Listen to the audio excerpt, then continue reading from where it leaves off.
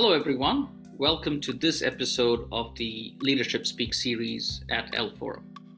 Today, I have a very exciting speaker on our show.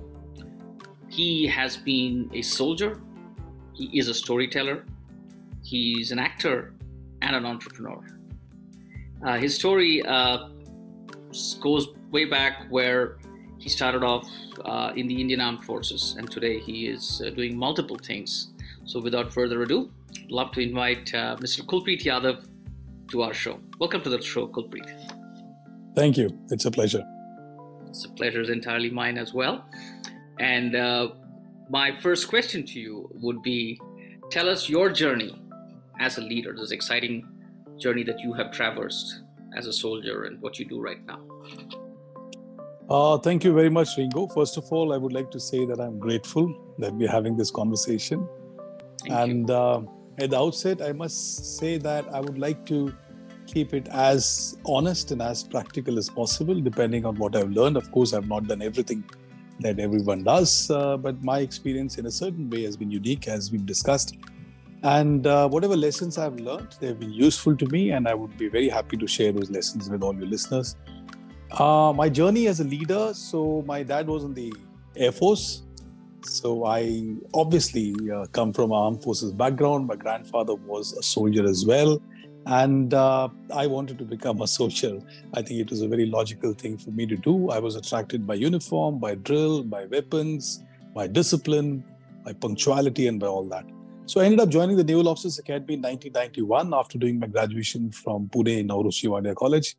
I went to academy. It was a dream come true. I had a fabulous life, great training, great formative years. Thereafter, I went on to command ships, and that's the first major leadership challenge that I faced when you have to take 100-odd men and material against adverse conditions, in enemy waters, or sometimes you just on the border of enemy, fighting and chasing poachers and smugglers, and there's a threat to life, and still you have to motivate your people and make them to go on and take that extraordinary risk. That was the first leadership challenge.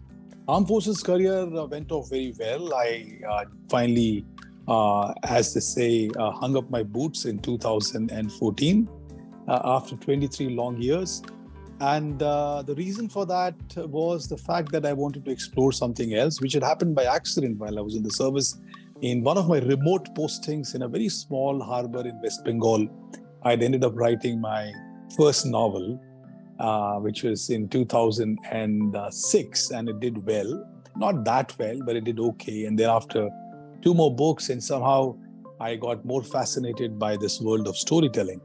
And I thought I would not be doing it justice if I put my legs in 2 different boats, because armed forces is all about discipline, so it is not that creative. And writing is a creative pursuit. So it was very difficult for me. And I wanted to be honest to the work that I do. So I became a writer, which is a kind of solitary life. But then, yes, there are some leadership aspects which are important there as well, because you have to interact with your slowly expanding base of readers. You have to give public speeches. You have to go to literature festivals, etc. So it took some time, but I honed my skills.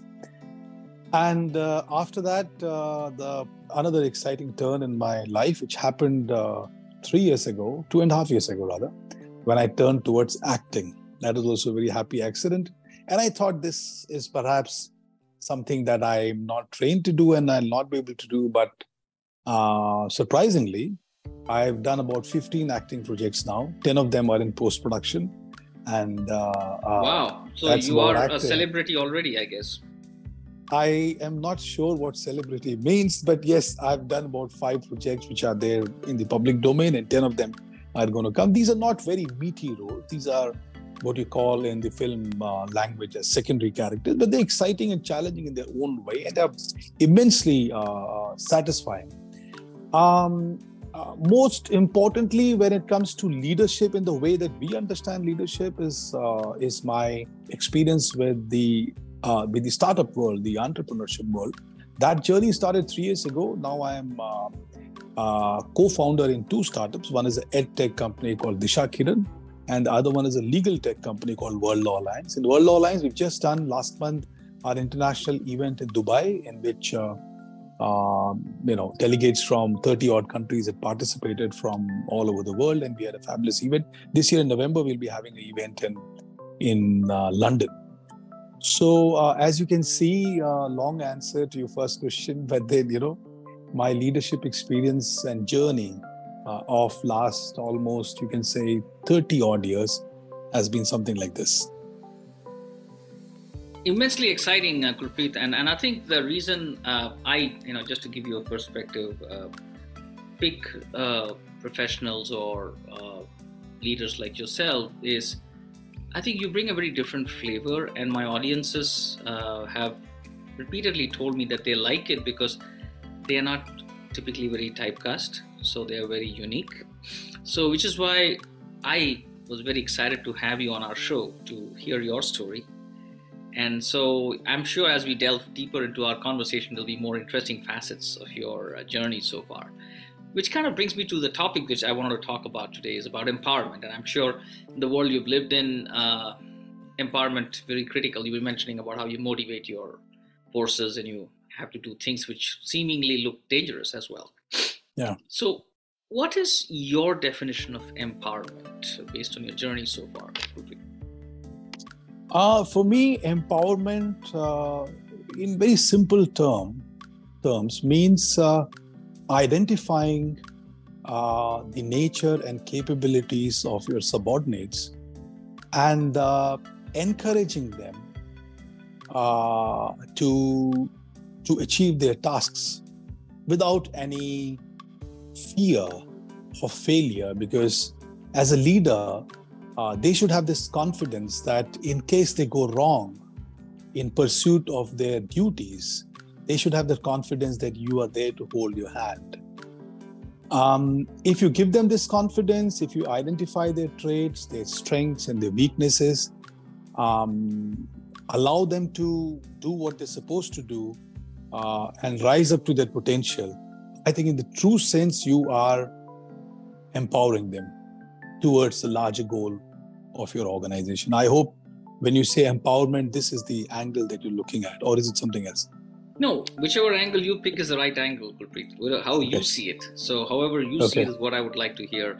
So empowerment, and I think that the beauty of having, diverse views helps us as, academicians to appreciate how a single topic can be looked from various angles. That just sheds so much more light. Like, there are so many ways of solving a problem. Yeah. And there's only one single way. So the more ways you discover, the more, I think, lesser it seems a challenge, I guess. That's my pursuit as well, as part of L4, to speak with leaders like yourselves to understand, are there newer ways of doing things that we are already doing? Sure. So in your journey, Kulpreet, what have been your experiences with regards to the benefits of empowerment? And have you seen that being used like a competitive advantage in helping organizations achieve their targets? Absolutely. In fact, to give a simple example, if let's say there are two floating units, because I'm from the ship world, so I can talk in that language better. There is ship A and there is ship B. And ship A is supremely confident because they've got the best crew. And there's a competition between these two units, and ship B does not have very competent people. And when the competition of these two ships is planned, ship A captain is very, very confident that he's going to win because he's got the best team. But the difference is between the leadership of ship A and ship B. Ship B treats his people as real assets and identifies, as I was saying earlier, their key strengths and motivates them and tell them that no matter what you do, if you do it well, and if you do it with your passion and the knowledge that you have, with complete honesty, I'm there to hold your hand. So his unit, despite the fact that they have, not that proficient crew on paper perhaps, but they rise up to the occasion. So a good leader with bad crew ends up winning the competition. Wow, that's very well said. That's very well said. And I think, do you have any anecdotal stories to share with us where you've experienced this firsthand? Yeah, absolutely. I mean, couple, few times in my ship tenure, when you're junior officers on a ship, there's a captain, there's an executive officer, there's an engineer, and then other officers are called staff officers. About in a ship of about 100 people in India, there would be about 10 officers. So each officer will have about, let's say, about 15 or 18 soldiers under him. What we call as a division.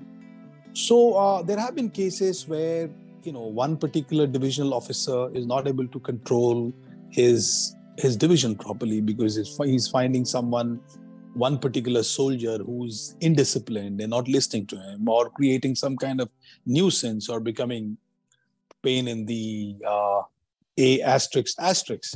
And these guys, sometimes to me or sometimes to other people that they admire as leaders, come to them and said, "Sir, can you please advise us, what should we do with this person?" So my answer always was, you don't have to do anything to this person. You transfer this person from your division to my division, right? And when that troublemaker comes to my division, I already have a kind of a certain image and name in that unit, which I have built over a period of time by my, when it comes to armed forces, by my uniform, by my drill, by the way I address people, by my posture, by my knowledge, by the way I conduct operations, etc. And this person already comes with this feeling that here is a leader that, perhaps I admire, or, that person is less likely to create any trouble in my division. And more often than not, that has been the case. Of course, not always, because there'll be some trouble creators who will be trouble creators, and they need to be dealt with in a very disciplined way, and there's a procedure for that. But 9 out of 10 times, just by good leadership, I think straighten a lot of things, a lot of trouble creators. And I've had that experience as well. Excellent. Do you see any challenges of empowerment when you were in this world, or even in your journey? Do you think empowerment can be a challenge? It is a challenge. It's it depends on how much time you spend with your subordinates, with your team, with your organization, how much you understand them. Because if you're going to empower someone or trust someone who is not, of the level that, needs to be trusted that much with, perhaps that person is going to take advantage of you. So it is a combination of the kind of fear you put into your subordinates. Fear does not mean the fear as a word that we understand. Maybe it is reverence, that kind of impression that you have. And you identify people according to their qualities, and empower the right ones. Because if you empower a wrong person and give him something that he does not deserve, at the 11th hour, he or she is going to create some trouble for you. So it's all about, I think, identifying traits, identifying qualities, which is a challenge in itself for a leader. But that comes by the fact that if you decide to spend more time with them, if you try to play games with them, what I mean is volleyball or whatever, you go on treks with them, you go on picnics, you do social events, and you do some community interactions and drives, and those kind of things where the real personality outside their professional life is also visible to you. And then you come to know that who is the person who deserves this kind of trust. Because if you identify, not everyone is going to be efficient and honest and transparent and trustworthy for your organization. They're going to be, a mixed bag of everything. So all I'm saying, I think I know how to put it, but I hope I'm clear enough. What I'm saying is, if you give trust to a wrong person, you empower a wrong person, then you're creating trouble for yourself. So that's the problem with empowerment. I totally agree. In fact, I realize that if you don't have, it's like anything in moderation is good, anything in excess is also dangerous, right? And I guess in the world you've lived in, could have very disastrous results, right? You empower somebody and you trust somebody, and they drop the ball, as they say. It could have very serious impact in the world you have lived in, where it could be life and death. I think so. And also, for example, I've experienced a similar situation on the film sets that I have gone to. When you interact That's with, when you interact with spot boys and some of the dress designers, costume designers who are a little older in age, a man or a woman, and you give respect. They don't expect respect because, actors have a certain kind of an attitude, which comes because of the pressure of the lines and the delivery and sometimes memorizing and all that. It's generally very irritated. So the costume guys, the spot guys, or the technicians, or all these people are not expecting great behavior from you. But even if you take extra precaution or maybe care to address the older people with more respect and everyone else, as if you respect what they do, then there are chances. And we don't know this, but one can never be sure who's connected where. And a good word put in by someone who might seem insignificant to you, but might be knowing someone very important. So the word spreads. Like when I go to film industry and I hear all these stories from these guys who become your friends on the set. So they have stories about every actor. And I've seen one constant thing, Ringo. Wherever I've gone, 15 sets I've gone. I've even acted now in a Malayalam film. I was in Cochin for 15 days shooting for a Malayalam film. It's such a great opportunity. I'm so grateful for these wonderful people. But one story has been common, There are some actors who've got great impression, and there are some actors who do not have that great, or who are not liked by people. And the ones who've got great impression are the ones who are doing very well. So I think as a leader, it's not just about motivating all the time and showing your knowledge and having a great personality, but it's also these nuances of treating people in the right way, respecting them, and not respecting them because just for the heck of respecting them because you really respect them. I respect a spot boy who sits outside my vanity van, just under a shade of a tree while I'm sitting in the air-conditioned environment, and he's sitting at 44, 45 degrees for the whole day. And every 2 hours, he knocks at the door and says, "Sir, can I get you something?" And, sometimes I feel that he's also drawing certain kind of a pride for what he is doing. And I think that needs to be respected. That needs to be protected. So as a leader, if you have this sense of respect for everyone else, irrespective of what they're doing, I think that goes a great way in elevating your standard as a leader, and gets you more work, gets you more recognition, gets you more success, gets you more money. And you've really not done anything other than being honest. Absolutely. Well said, Kulpreet. Simple investment. Yeah. Absolutely. Which kind of brings me to the last question of our conversation today. Sure. What is your advice to young leaders, entrepreneurs, maybe young actors? What is your advice to them? Most of the things I've said already, what I wanted to say, but just in a nutshell, first of all, I want to say that I am someone who's also done a lot of mistakes in my pursuit of being a leader and the kind of works that I've done. I've had bad days. I've sometimes done things which I reflect back now and think that I should not have done. I think as a leader, the message that I can give is, whatever we do, we must first of all learn from our mistakes. That's very important.